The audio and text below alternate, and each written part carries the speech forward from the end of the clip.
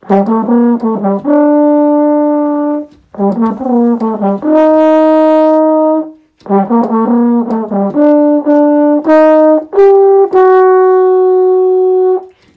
ba-da-bum, ba-da-bum, bum, ba.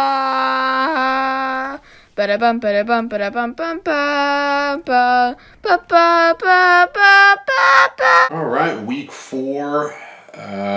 Getting ready to get the week started here. It's late on Tuesday night. It's a little later than I normally film this. I got stuck watching Django Unchained.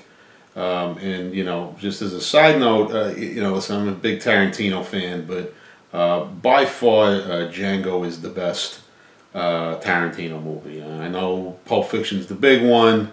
Everyone's got a soft spot for Reservoir Dogs, but there is not a wasted second in Django Unchained. That's a big piece of steak from start to finish. So if you haven't seen it, I highly recommend it. But most of y'all, I'm sure, have seen it. All right, week 4 kicks off Minnesota at Los Angeles. Nice Thursday matchup to start off. I don't know what the hell happened to the Vikings last week. The Bills just went in there, embarrassed them, blew up a ton of survivor pools for those people who still do those things. Rams, you know, again, just the train keeps moving. You know, Robert Woods, a big game. I just like the Rams here. They're going to be off to a great start. You know, on their way to the division championship and, you know, probably a first-round bye. So I'm going to take the Rams. Cincinnati is at Atlanta. We're moving to Sunday. The early games, the Bengals are... Bengals lost last week, but, you know, they've been playing well. Atlanta, you know, loses a tough overtime game. I don't trust the Falcons in this spot here. So I'm going to take Cincinnati. In that game. Tampa Bay at Chicago, you know, Fitzmagic kind of ran out on Monday night a little bit, even though they rallied. Fitzpatrick's the first guy to throw for 400 yards in 3 straight games, which, you know, obviously is impressive, but I feel like someone would have already done that already, but I guess not. So, you know, good for him. But then, of course, you know, now Jameis Winston is back, and, you know, who knows, and you know, they're a little bit more in turmoil. I like Chicago. You know, grinding out a tough win. You know, I mean, you know, yeah, they played the Cardinals. You might think they maybe should win the game easy, but you know, they're a young team. You know, they're still trying to, you know, figure out their way and learn how to win games. So I like that they were able to pull that one out. I'm gonna take Chicago this week because I didn't like what I saw with Pittsburgh getting a Tampa all last week, and then Chicago get to Fitzpatrick or Winston or you know, Steve DeBerg or whoever's back there. All right, Detroit at Dallas. Dallas finally getting an early game. You know, I don't know what happened in that game last week in Seattle. I just think that, you know, all right, yeah, I mean, receiving core, all right, there's not a big, you know, deep threat guy on the team, but, you know, Dak's got to make some better throws. You know, I know Seattle's a tough spot to play, you know, Seahawks, and, you know, not what they used to be, but, you know, Dak's got to make... you know, he's got to make some better throws here. You know, he's got to. They got to keep the defense honest, because I mean, as great as Zeke is, you know, they're gonna stack the box. I mean, you know, given what they've got at receiver, so you know, Dak's really got to step up the play there. But of course, I'm going to pick the Cowboys anyway, because the Lions are a mess. I mean, I know they beat New England, but you know, they were fired up because, you know, Patricia. Going against Belichick, and LeGarrette Blount, you know, started off the game great. You know, so you know, he was fired up to play, but I think Detroit's still a mess there. This will be a high-scoring game, I think. Obviously, I'm going to take the Cowboys. Buffalo at Green Bay. I didn't watch a lot of the Green Bay-Washington game, so I don't know what happened.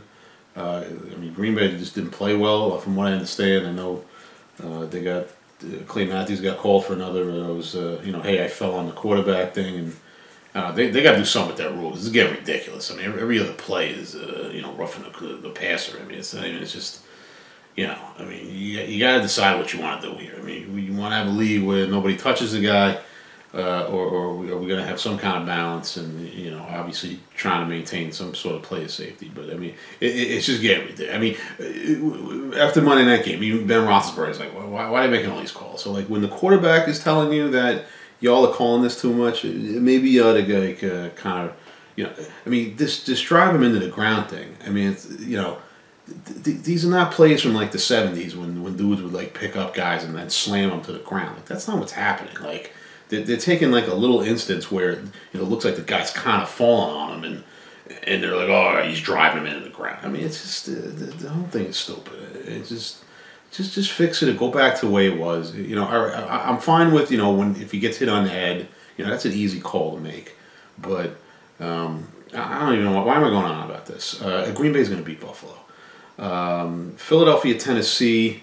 The Eagles. I thought they would play better against the Colts. Obviously they pulled out the win. Tennessee, grinding out one with Jacksonville last week. Real low-scoring game there. I'm gonna take Tennessee here. I don't know why. Something's not right with Philly. Wentz is back, but again, he's rusty. You kind of saw it last week. They might take them a couple weeks before they get back, where they were, the point they were last year before Wentz got hurt. And Tennessee's got a good defense. So I'm going to take Tennessee in an upset on that one. And of course, I want to see Philly lose, so, I'm a little biased also. Houston and Indianapolis.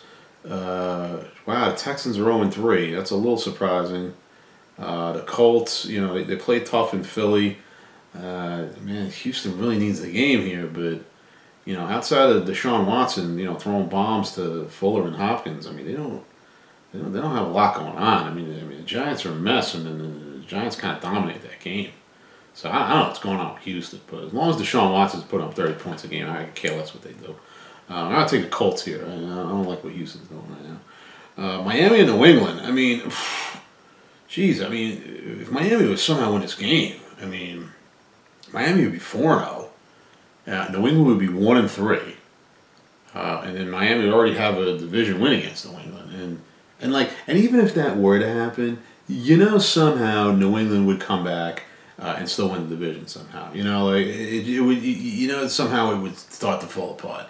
But I don't think Miami's going to win this game. New England, everyone's going to get a little too excited about maybe. And I know Miami gives Belichick and Brady problems, but the one time where it could really damage New England, they won't come through.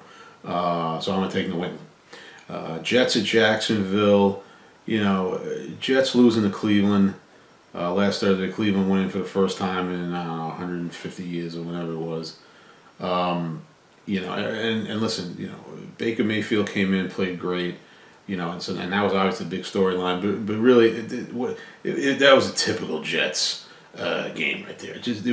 Of course the Jets were going to lose to the team that hadn't won a game in a year and a half. And you knew the Jets, even when they were 14-0, the Jets are somehow going to blow this. And now they're going to go into Jacksonville with a rookie quarterback.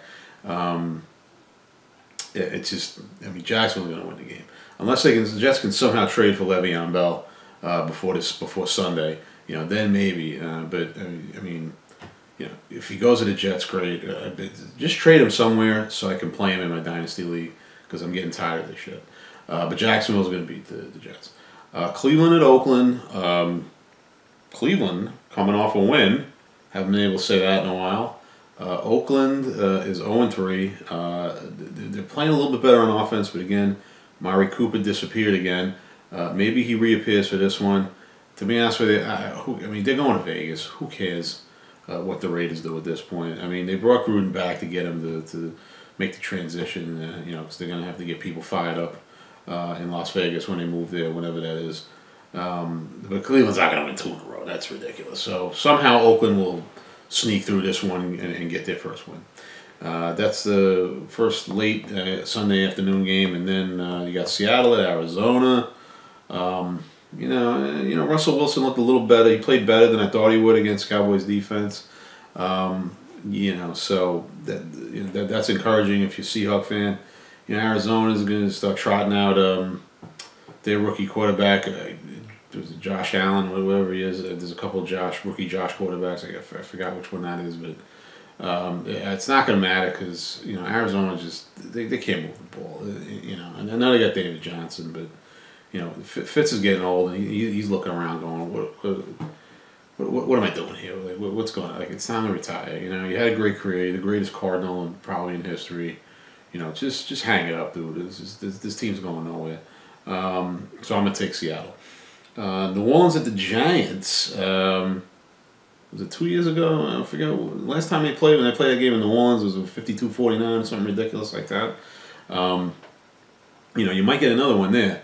Giants offense looked better last week. They seem to wake up a little bit.